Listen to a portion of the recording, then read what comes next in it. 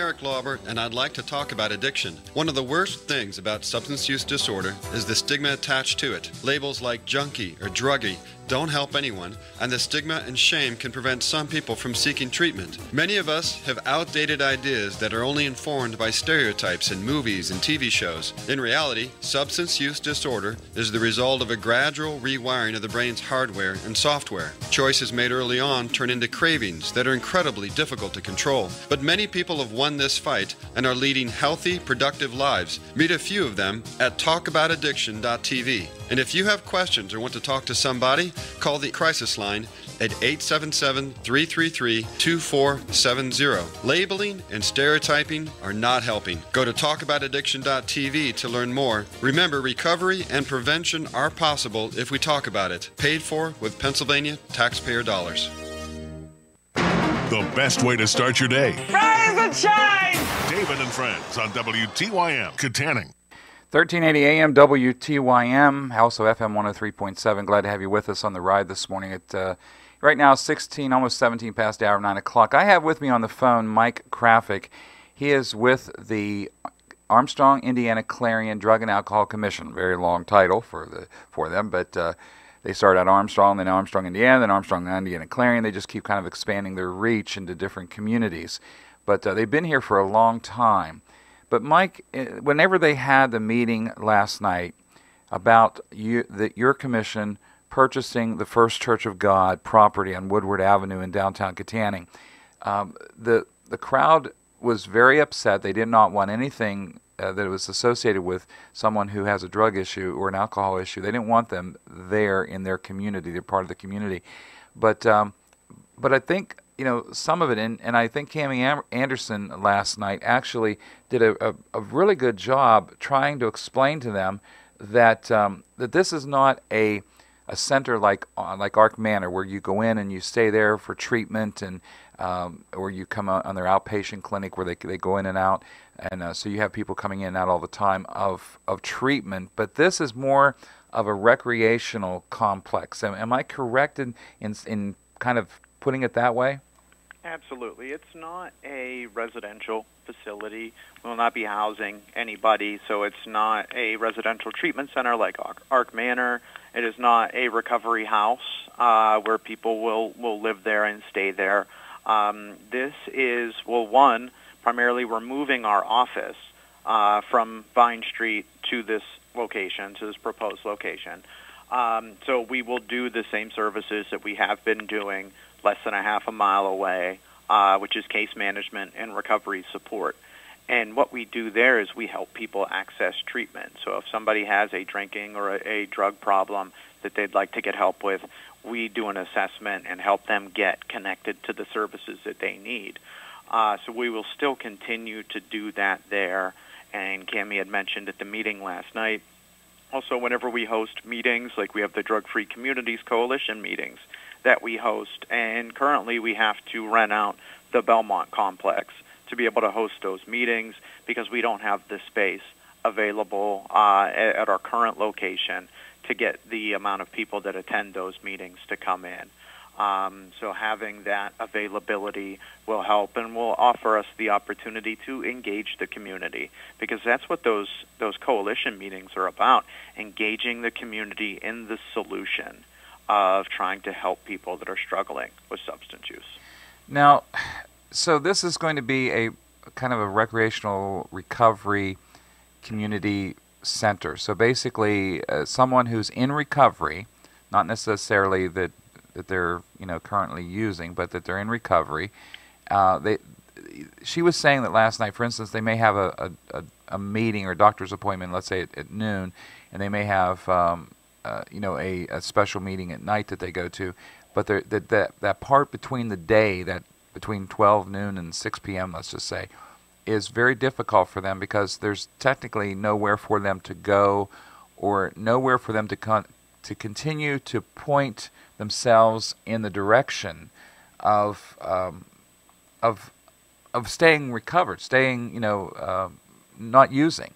And so you're saying this is a place to come that you could direct energies in a different format. Is that what I'm understanding? Yeah, so and that's the other component of it, right? So there's the offices and continuing to do what we're doing, but because of the size of the building, it would allow us to add some additional components, and that's the recovery center aspect of it. So using myself as an example, in 2008, I was going to partial at Ark Manor, which was 8:30 to noon, 5 days a week, Monday through Friday, and then typical recovery meetings don't start until 8 p.m., 7:30 at night. So I had between noon and 7:30 or 8 to fill my time. Now, at this point, I wasn't employed, so I had to find ways to do things that didn't involve using drugs and alcohol. And leading up to that point, all the people that I knew, all the people that I hung out with, that's what they were still doing. So if I went back to some of my friends or people that I was hanging around, it was very easy to get drawn back into that cycle of relapse. So what I ended up doing was spend a lot of time by myself, isolating, probably played more video games. It was probably wasn't really beneficial, wasn't benefiting my recovery process. And that's why I'm so passionate about having this as an option here in Kittanning, is to give people a way to be constructive, to rebuild their lives. Because being engaged in recovery is more than about not using. It's about repairing and rebuilding your life. So if we can help people by teaching them some life skills around budgeting or building a resume, talking about how to seek and find employment, how to sustain employment, could even do things like a cooking class or just different. You know, we really want to make this what the community wants. So we'll hear from people in the recovery community as to what do they need, what are they looking for out of this, and really tailor kind of what we do in the recovery center around that. But again, I can't stress this enough. It will not be a treatment facility or a place where people live. We're not moving people in from other counties to come into this area. We are focusing our effort on the individuals that live here, the residents of Armstrong County. That's who's going to access this center. And let's also talk about this, too, because last night, Cammie Anderson, your executive director, who I've interviewed her many times as well, and I've known her in the past, she was trying to explain to them, because they kept saying, well, what's going to happen is all these drug dealers are going to come basically on the property, and they're going to, the drug activity is going to increase because these people are going to go outside of the building, and all of a sudden they know at 10 o'clock in the morning they're going to meet X person, and they're going to do a drug deal. But Cammie kept saying, no, that's not the way it goes. Can you kind of, I don't know that message was heard very clearly, but I want to talk about it because there is a difference. Can you kind of go into that a little bit? Sure. So the people that come to us and the people that will come to visit the center are people that want to be in recovery. They're not looking to continue using. So they're looking to add supports and resources so they can be successful. So they are not looking for drugs. So therefore there won't be the demand. So I don't anticipate or expect drug dealers to target our office or this center. And we've actually, since we've been on Vine Street, haven't had any issues like that whatsoever. We've not had anybody harassing or soliciting our clientele that come to our office for help, trying to sell them drugs or lure them back into their addiction. The thing about the recovery process is when you are doing well, you want to be around other people that are doing well. And what we want to do with this is model it after the recovery center that exists in Newcastle, which is in Lawrence County. So they've had a program like this for the past 10 years. And with their recovery center, it requires membership. So to access and visit the recovery center, you have to sign up to be a member. So in order to do that, we can have some stipulations in place in terms of what you need to do to be able to access the recovery center and use the facility. Anybody can come to us to get help, but to engage in the recovery center component of it, you have to actively be engaging in the recovery process. And again, this is not the treatment part of this. This is not, where they're coming there and they're getting Suboxone or whatever. It's not that at all. Correct. Because we've had that on South Jefferson and right across from our studios. There was a doctor for about 3 years or so that practiced it, and that was a very difficult time. I was one of the people who fussed about it because of the amount of not just drugs that was being transacted, but the the burglaries that took place. Some of the people that were coming in went up the street and stole stuff out of Family Dollar, and I mean, it just there was a lot of elements here. So I understand the concern of the people in the 3rd and 4th Ward up there. The problem is they're not. It's not being compared properly. So in other words, you're talking about a recovery center, a recreational facility, rather like Cammie talked last night and said, well, after the church is going to use for a couple of years the church sanctuary auditorium for their church services till they get the new one built. But then when they move out, one of the thoughts were to take that auditorium and make it into a gymnasium. So, all this that you're talking about doing is more recreational in methods. It would almost be like putting in, a health club of some sort, but not to that extent. But that's the kind of thing. It isn't a thing where someone's going to come and get specific treatment.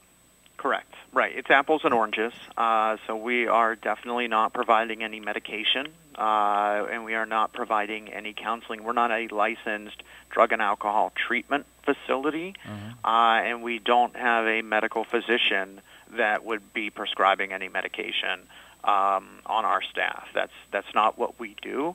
If that's what somebody needs, we will help get them connected to those resources. But yeah, absolutely, I can't state that clearly enough that is not what we're going to be doing here.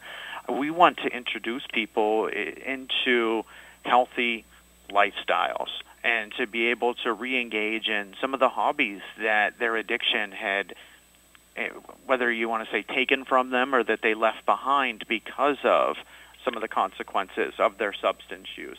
I know for me in particular in early recovery, engaging in sports again was a really big component to me being successful early on. I can remember playing at the YMCA. There was a men's basketball league, and we had a team that was all people that were in recovery, and we went down every week and competed in this basketball league, and I can't tell you how important that was. Yeah, positive activity is so important during a recovery process, because you have to replace what you were doing before with something positive, something else, because you can't have a vacuum or it doesn't work, and that's one reason that they have trouble with people staying in recovery, because they have to have that support system. I'm going to make a statement, then we're going to have to go because our time's up. But it's interesting how many of these people, their lives are touched by people that are either addicted to drugs or alcohol, but yet they invited them home for Thanksgiving, or they went out together. In fact, they go to church together. There's people in the sanctuaries right now of churches that are having these issues, and yet you're trying. Hang on. Shutdown sequence initiated. Shutting down. Yet you're trying to say, we don't want them in the community, but they're in the community because the church can have programs that go along with a lot of this, even in their Sunday schools, even in their youth programs, whatever. So, okay, Mike, I don't have time to even develop that, but Mike Krafick's been on the phone with me today. We've been talking about the Armstrong, Indiana Clarion Drug and Alcohol Commission's purchase of, or they want to purchase that they haven't yet, of the First Church of God in Kittanning. Mike, thank you for joining me. I appreciate it. Thank you for having me, and I would just want to say in closing that if people in the community had questions or wanted more information, to give our office a call. Oh, there you go. 100% of the recommended daily dose of fun during your workday. Have some fun! AM 1380 and FM 103.7. WTYM, Kittanning.